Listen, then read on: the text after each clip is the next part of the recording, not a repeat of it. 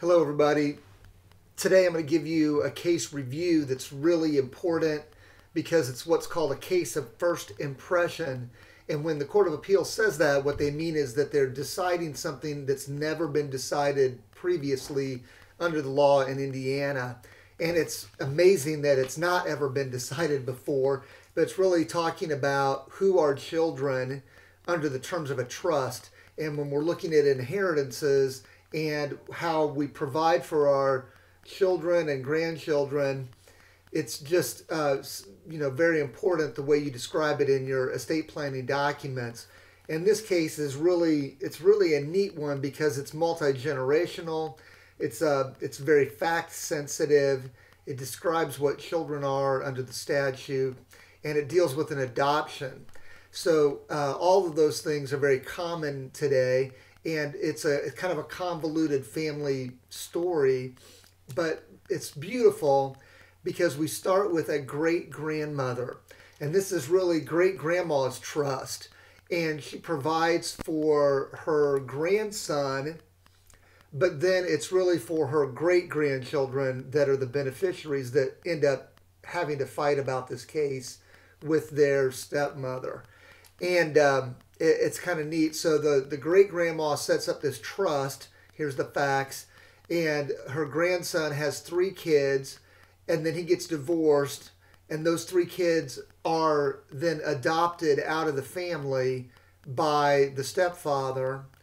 And the grandson's new wife, who has a child with him, tries to say, wait a minute, now that these first 3 kids have been adopted out of the family, they no longer have rights under great-grandma's trust to receive any money, and she wants all that money to flow over to her child, which would be also a great-grandchild of the great-grandmother. And the trust uses this language. I'm going to read it to you, and it's very common language, and you might think it's obvious, but it uses this language. It's a trust for property to her grandson's then living children, share and share alike, so equally. So she just describes it by naming the kids.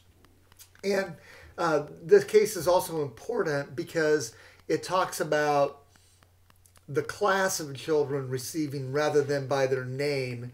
And that's important. So when we're drafting, you might want to consider avoiding this confusion by identifying people, identifying their names specifically, and specifically their trust interest.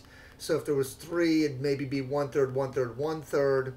Great-grandma knew that this 4th child was on the way. She could have adopted, or she could have modified her trust later, but she did not. She just left it the kids, the children, which were really her great-great-grandchildren. So first of all, you've got a drafting issue from great-grandma describing the then living children.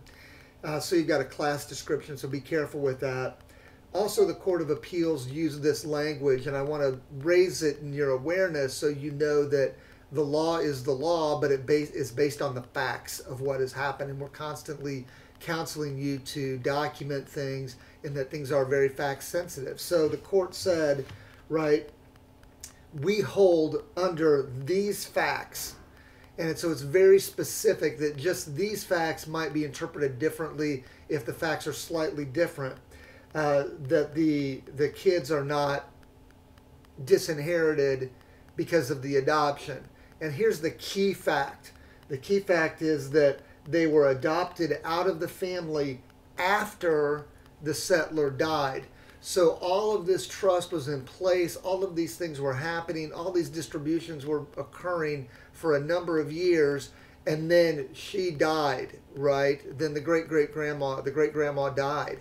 And so these kids had been receiving a trust share, it sounds like, for years, and then they're adopted out as adults, and then the stepmom of that situation comes in and says, no, I want my one great-grandchild to receive, not any of you 3 that had been part of this family before. And the court said, no way, we're not going to do this. We're not going to disinherit these kids, adult great-grandchildren. and we are going to hold that they are children under the trust code statute at the time, and we're going to affirm this main idea that if you set up a trust and you are distributing your property and your estate to whoever you want, that's your like super right. You know, you can't, we as a court are not going to come back and tell you who you can give your money to and who not to. You're allowed to arrange your affairs in any way that you see fit and give it to anybody you see fit. So it's almost not like it's important that they were lineal descendants. It was more that the great grandmother said, I want these persons, this class of people, to receive my my estate, and they can't be undone because of some kind of adoption that occurred later on after the fact. And so it's real important to establish that principle that you have a right to arrange your affairs in any way you want and to give your property to anyone you want. So the trust code fought with the adoption code. They came down on the side of giving the property to the great-grandmother's heirs that she identified early on and ignoring the fact that the adoption had taken place. So really key points: the multi-generational aspect, the class description aspect, the quote-unquote fact-sensitive nature of this, that it's only under the facts presented, and then this idea that at the end that the trust code did not define the term children at the time that the testamentary trust was created. Unbelievable. So here we are, the year 2020, and we're finally getting this case. So hope you enjoyed it.